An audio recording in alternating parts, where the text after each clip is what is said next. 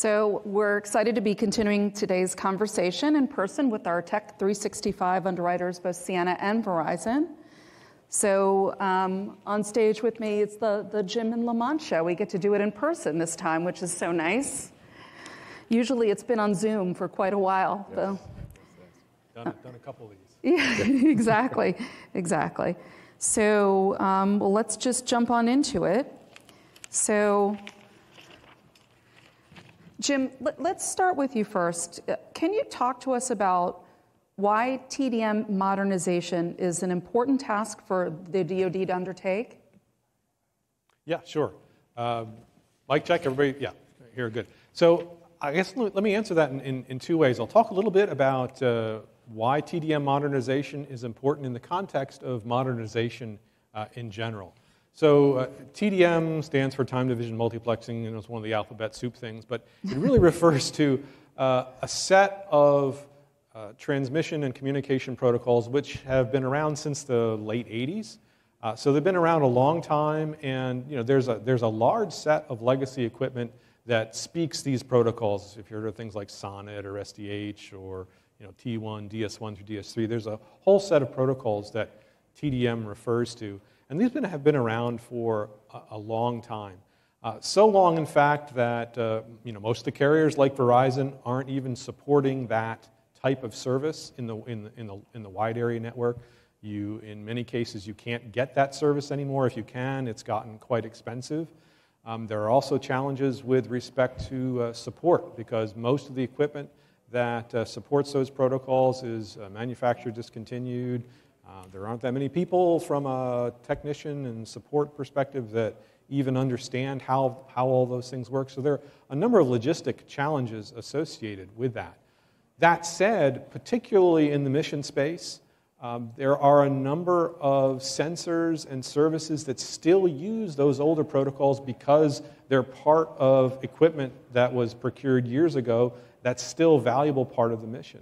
And so you can't just cut off that part of the network and that service, because there's real mission requirements associated with it. But what you'd like to do is be able to operate that equipment at the edge in such a way that you can still have it use the legacy protocols, but you can translate that protocol so that you can use modern Ethernet technologies. And that's what TDM modernization is about. It's about still being able to support, from a mission perspective, those older protocols that you still need to because they're still valuable, while operating it over network infrastructure that's modern and can be procured and be supported. And then from a network modernization perspective, really the benefit there is all about cost per bit, about availability of service and flexibility. Modern networks have vastly more capacity. We're talking terabits worth of, multi-terabits worth of capacity that older systems don't. And so when you think about new capabilities and new services, you really need a more modernized architecture and infrastructure to support that. So really two things: getting rid of the legacy and supporting a lot of the flexibility that modern infrastructure allows.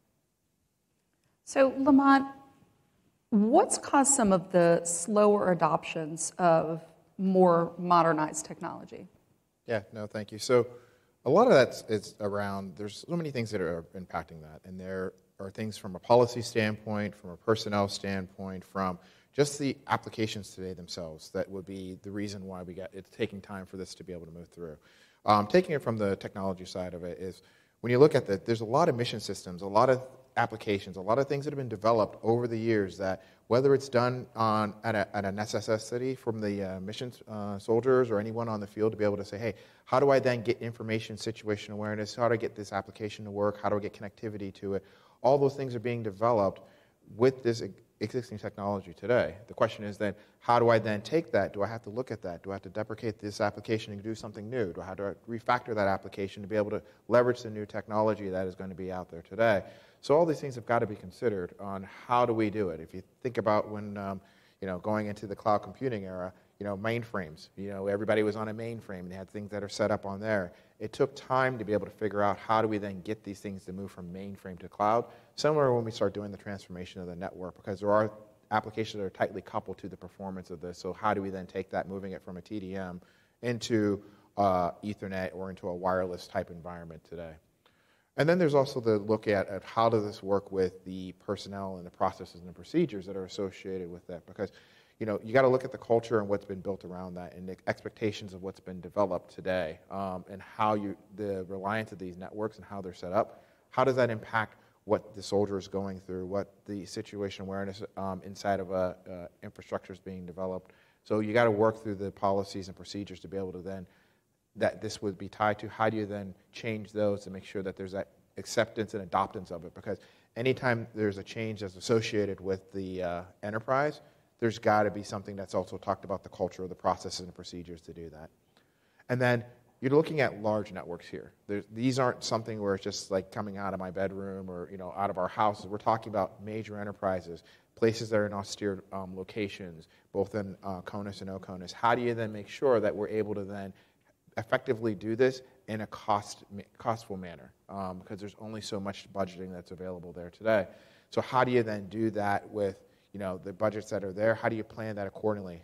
We know Rome wasn't built in a day, as you all heard before. How do you then figure out where the innovation and the mission and how those things merge, and figuring out the right time, right places to then do that changing and evolution to the next generation of technology? So there's so many different factors that have got to be taken into, and that's kind of why the slower adoption. But that's where working with industry partners, we can help with understanding, okay, here's what's the next steps to be able to then move to that technology and how to do that effectively so that it works within the mission set and then within budgets and then within the different environments that we need to change today.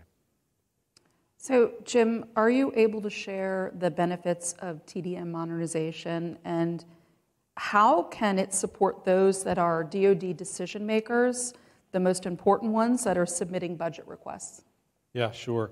So, the benefits from TDM modernization really come from some of the challenges that I mentioned in my answer to the first question. So, and particularly from a procurement perspective, if what you're looking at is the cost to deliver a particular service, the ability to support from a logistics perspective when something fails, to have support and spares.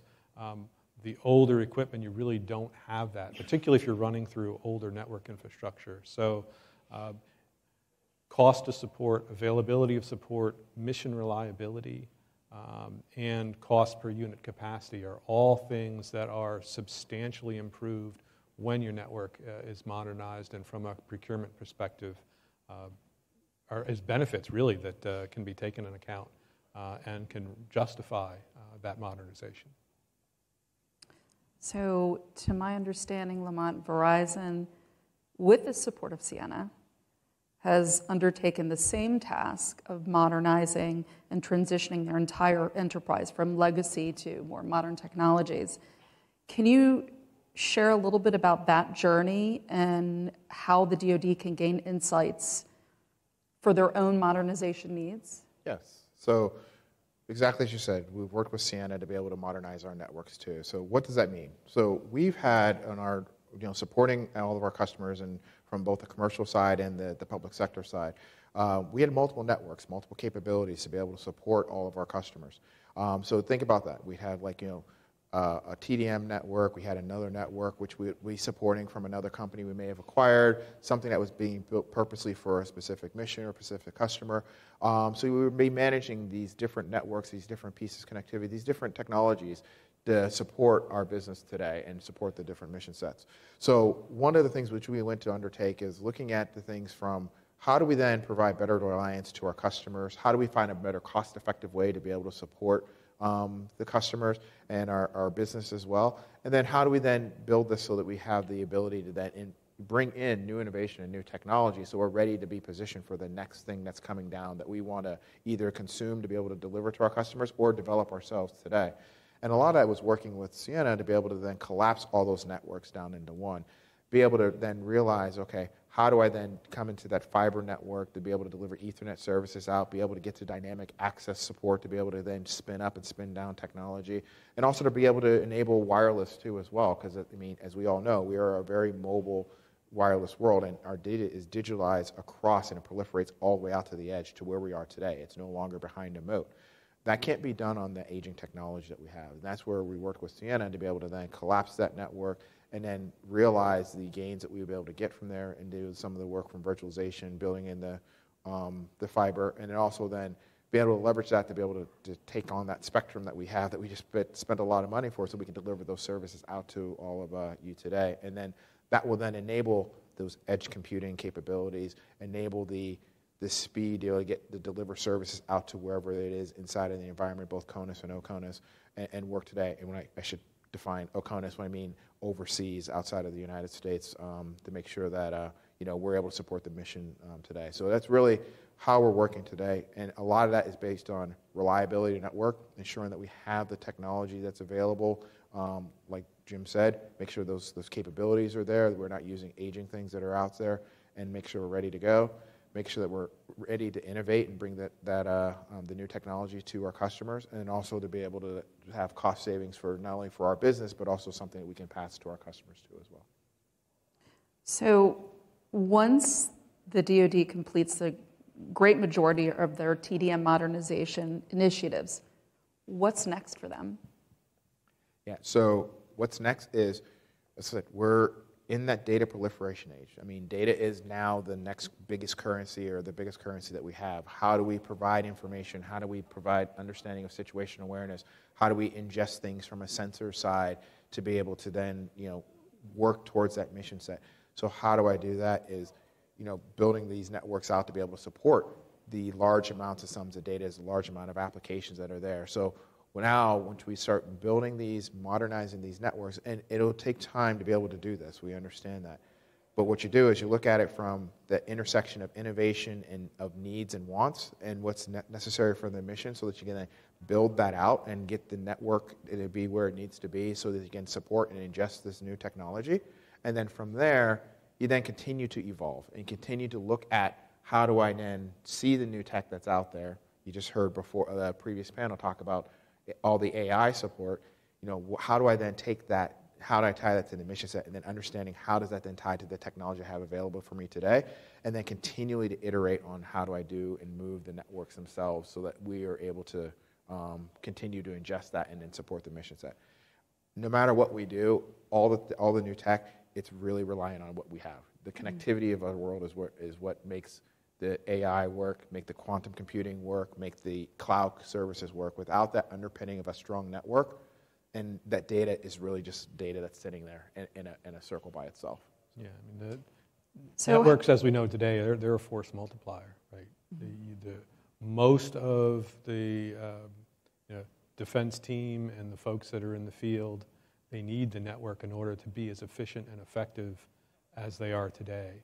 And a modernized network really is one that allows you to scale and adapt to failures, be they be kinetic or otherwise caused, and really to allow, as the mission changes, the network can evolve underneath it. And that's the key benefit, besides the availability and the cost we talked about. But it's really about being able to multiply the capabilities for the warfighter through the use of network capabilities.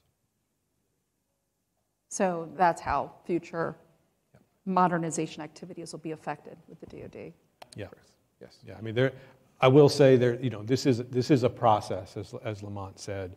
You don't snap your fingers and say, 2 weeks from now I want to have, or even a month from now I want to have a modernized network.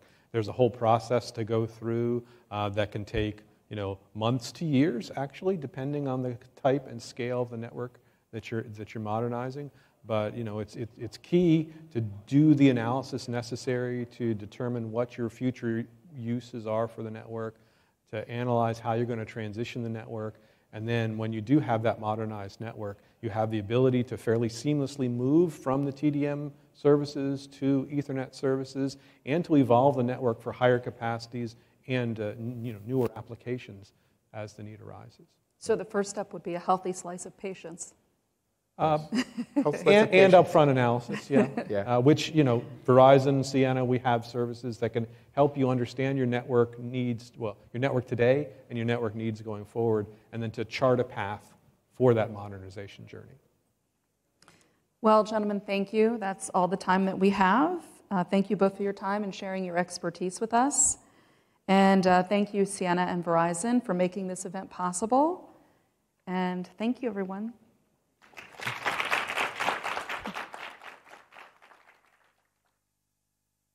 To our editorial team for their distinguished sessions, and thank you to our underwriters for their participation. We now invite you to join us for lunch in the atrium. We'll meet you back here at 1:30 for plenty more this afternoon.